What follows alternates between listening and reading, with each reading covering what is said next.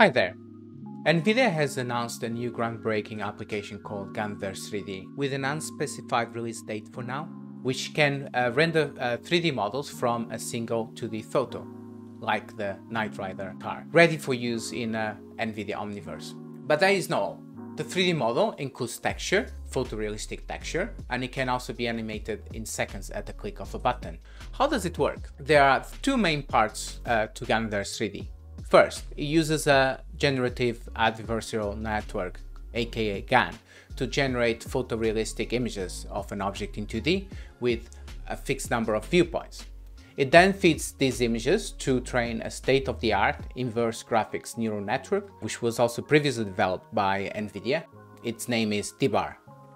DIFFERENTIABLE then serves as the inferencing engine to generate 3D models with texture from a single 2D image. And what is an inverse graphics network?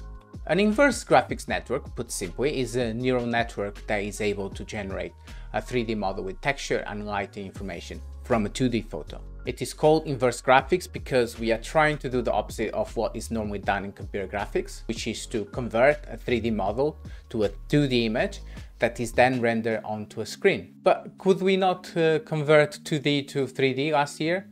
Well, that's true. This is so last year, almost like old news. But what GANverse brings to the table is higher quality 3D models. Previously, AI models were trained using ShapeNet, a synthetic dataset of 3D models. Problem with that being that synthetic models, I mean cartoon-like models, is that when you train on them, the neural network is going to be better at predicting the 3D shape of cartoon-like objects, and it is not going to do so well when applied to real photos. ShapeNet was created because creating a large enough dataset of 3D models with textures of photorealistic objects is too expensive. ShapeNet solves the problem of quantity, but unfortunately not quality.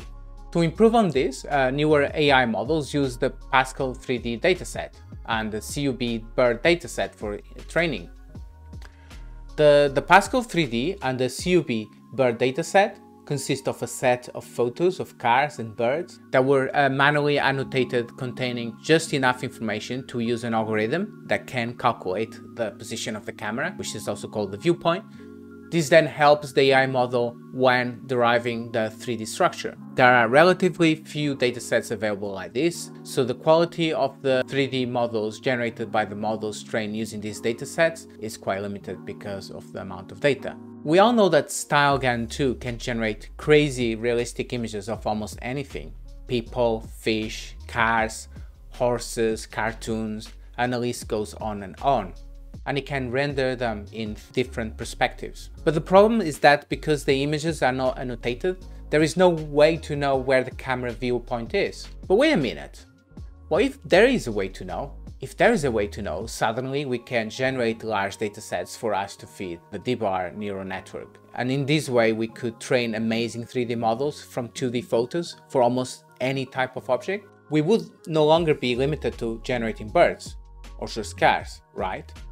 So Nvidia has cracked this. If you have heard about StyleGANs before, you might know that it is possible to control certain properties of a generated image using a latent code. This latent code allows us to generate realistic photos of people with certain hair colors, wearing glasses or not, and most importantly, it can also control the camera viewpoint. The reason it hasn't been used so far, according to the paper, and let me straight quote them, is because these latent codes often lack further physical interpretation, and thus GANs cannot be easily inverted to perform explicit 3D reasoning. What this means is that before, Nvidia researchers didn't really know how to have exact control of the viewpoint, but they have finally figured it out. Let me try to explain it how they did it. StyleGAN neural networks has 16 layers, and every 2 layers form a block. And it seems that the first 2 blocks of the GAN control the viewpoint. So with this knowledge, if we fix the first 2 blocks of the StyleGAN, all the images generated by the GAN will have the exact same viewpoint. Since we have the exact knowledge of the viewpoint, we can immediately annotate each generated image with the annotations required for us to train the inverse graphics network. But GANverse3D is not perfect. Firstly, GANverse3D currently only generates 3D models and textures for cars, horse, and birds. And this limitation is simply because GANverse3D was trained only using style GANs that can generate this type of objects. Not a big deal, and I expect Nvidia to include many more classes of objects in the future. Another issue is that GANverse3D doesn't seem to generalize very well. Let me explain. If you give a picture of a Batmobile to GANverse3D, it gives you back a 3D model of a completely different car. If you give it the picture of a penguin to GANverse3D, it gives you back the wrong bird, definitely not a penguin. This is because the datasets used to train the style GANs for GANverse don't contain penguins or Batmobiles. Is that meant to be a Batman joke? To use the technical term in the paper, these objects are out of distribution. If you look carefully, you will also notice some oddities in the generated images by the GAN. For instance, you'll see that the horse is missing its tail.